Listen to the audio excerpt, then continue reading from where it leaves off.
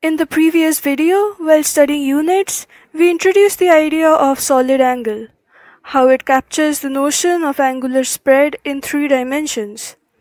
We also saw how the solid angle of a cone can be related to its half angle. But what if we need to compute the angle for a more general shape that is not as clean as the cap formed from the cone-sphere intersection? That is what we seek to explore today. To recap, the solid angle of a cone of directions, or tetrahedron from a point, is the area it intercepts on the unit sphere. To properly visualize this, let's make the following construction. We begin by setting up the space. We have the 3-dimensional Cartesian coordinate system with x, y, and z axis. Now we introduce a sphere of radius capital R centered at the origin. Let's mark a point on the surface of the sphere. And in the spherical coordinate system, its coordinates can be written in terms of the radius r and angles theta and phi. Here you can see the red line from the origin to the point, which is the radial vector of length r. We are going to project this point onto the z-axis and the xy plane, that is, the plane where z equals 0. The small patch shown here is for your convenience to understand where the projection goes on the xy plane. Now we can define some of the angles thus formed. So the angle from the z-axis down to the radial line joining P is theta, which is also called the radial angle. And the horizontal projection helps define the azimuthal angle phi, which is measured from the x-axis. Now that we have a basic construction up, we are going to define some small changes. So firstly, we mark a tiny increment d phi on the azimuthal angle, forming a curved wedge on the base circle. Similarly, we draw d theta, a small increase in the polar angle, and this gives us a vertical sweep below the point. With these tiny increments using differential angles, we can define a small quadrilateral patch on the surface of the sphere, which we'll briefly see.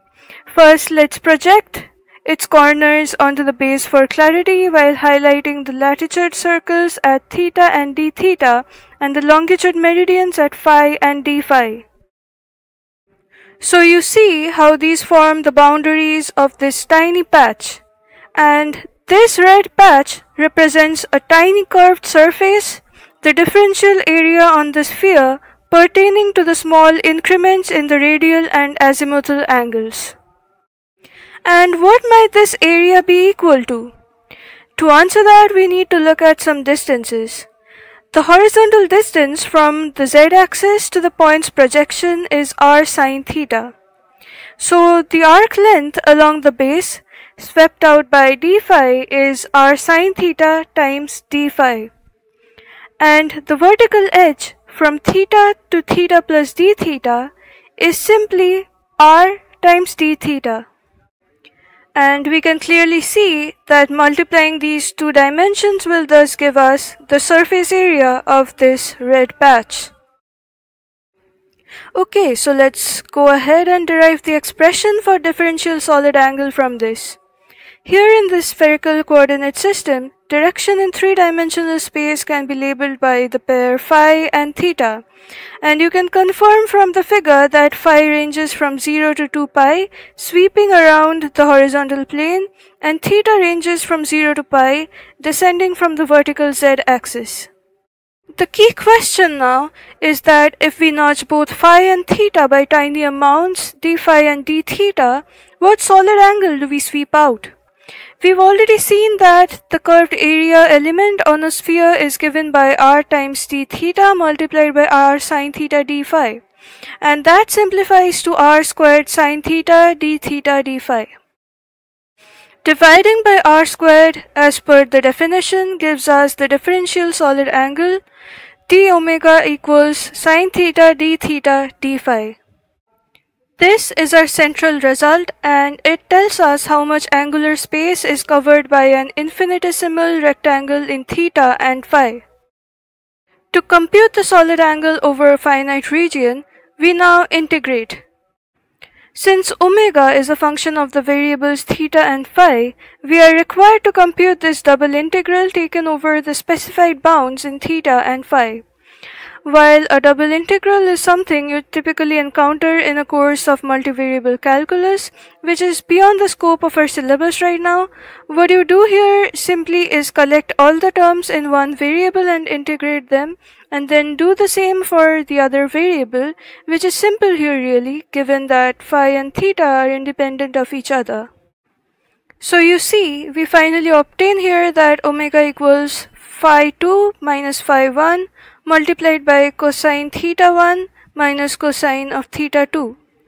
And we'll soon try to plug in some values and see if this can allow us to replicate a familiar result, but before that let's look at some special cases. First, let's consider a hemisphere. We'll compute the solid angle it subtends at its center. We begin with the double integral of sin theta d theta d phi, with theta running from 0 to pi by 2. And the limits simplify to 2 pi minus 0 and cos 0 minus cos pi by 2. That would give us 2 pi times 1 minus 0. So the hemisphere subtends a solid angle of 2 pi steradians. Secondly, let's consider a sphere and evaluate its solid angle again from the center. The integration here goes from theta equals 0 to pi and phi equals 0 to 2 pi. We simplify the inner integral, cos 0 minus cos pi, and that becomes 1 minus negative 1, or simply put 2. So we get 2 pi times 2, or 4 pi steradians. This is the total solid angle around any point in space. Finally, let's see what happens when the angle theta is very small. We start once again from the double integral form with phi ranging from 0 to 2 pi and the radial angle from 0 to theta, where theta is infinitesimal. This evaluates to 2 pi times 1 minus cos theta. But when theta is small, we can expand the cosine using a Taylor series. Cos theta expanded thus equals 1 minus theta squared over 2 factorial plus the higher order terms. And for very small angles, we can ignore these higher order terms and approximate cos theta as 1 minus theta squared by 2.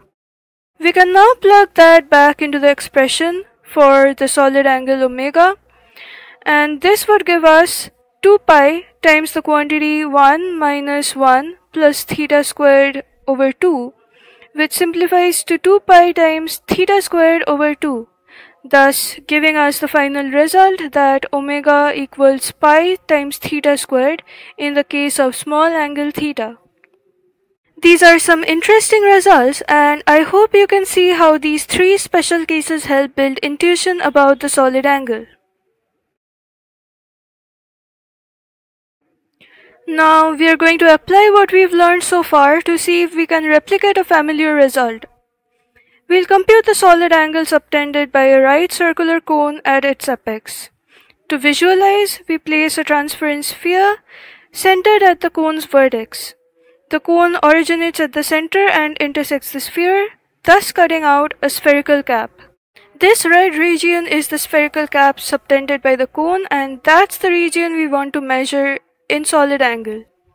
It should become immediately apparent here that the fixed half angle alpha of the cone, measured from the vertical z-axis to its slant edge, is nothing other than the radial angle theta in spherical coordinates given our current geometry. Now, from our previous results, we know that the solid angle subtended by a surface is the double integral of sin theta over the relevant bounds. In this case, phi ranges from 0 to 2 pi and theta ranges from 0 to the cone's half angle alpha. Evaluating this integral gives us this familiar result, and this formula connects angular spread directly to the cone's opening, and it's a direct application of solid angle element we derived earlier. Now we are ready to explore some key applications of solid angles in physics.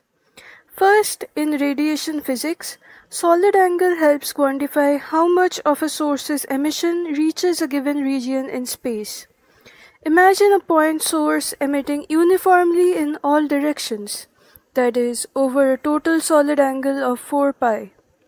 If we restrict this emission to a conical region of half angle alpha, only a small portion of the rays pass through it. Suppose n rays are emitted uniformly. Then the number passing through the cone is proportional to the solid angle it subtends. So rays through the cone equal n over 4 pi times omega, and we can substitute omega in terms of the half angle alpha over there. This concept also leads us to define the intensity of radiation, which is power per unit solid angle. The SI unit is watts per steradian, and this formula applies strictly to point sources. Solid angle also appears in electrostatics, particularly in visualizing electric flux. Here, we show a point charge emitting field lines radially outwards, and if we isolate a conical region, the number of field lines or flux passing through it is again proportional to the solid angle.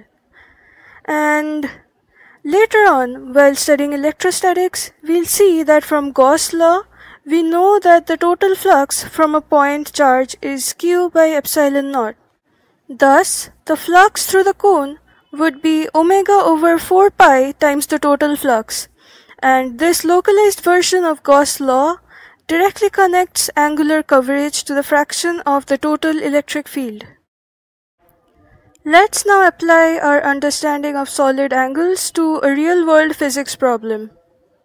A communication satellite is placed in a circular orbit 400 kilometers above Earth's surface, and to avoid wasting energy, its antenna focuses radiation only within a specific conical region, thus subtending a solid angle omega. And we are also told that Earth is a perfect sphere of radius 6378 kilometers. In part 1, we are asked to derive an expression for the solid angle in terms of r and h, and then compute its value numerically. In part 2, we'll determine what fraction of total isotropic power is saved by restricting radiation to this solid angle. And finally, in part 3, we compute the angular radius of the Earth's visible disk as seen from the satellite. Let's now construct the geometry to support this analysis and figure out how to proceed. Here is the Earth, represented as a sphere. A point is placed outside the sphere, and this marks the satellite's location at a height h above the surface. We draw a radial line from the Earth's center to the satellite, and finally let's build the cone of coverage. Let's put this down alongside our problem. We have our Earth of radius capital R and the satellite at a distance r plus h from the Earth's center, with the cone of coverage having a half angle alpha. This cone is tangent to the Earth and extends downward from the satellite. Its base intersects the Earth's surface in a circular cap, and you can see the tangential lines drawn here, and this geometry will help us calculate the subtended solid angle using the formula we derived earlier. Let's label all these points for convenience. The center of the Earth is at O, the satellite at point P. A and B are the points where the cone touches down on the Earth. S marks the midpoint of the line joining them. And this gives us our final geometry. We'll now solve this problem step by step.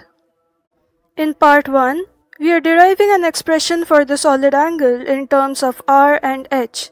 To find the solid angle, we use the formula as defined earlier. Now we have that OA equals r and OP equals r plus h.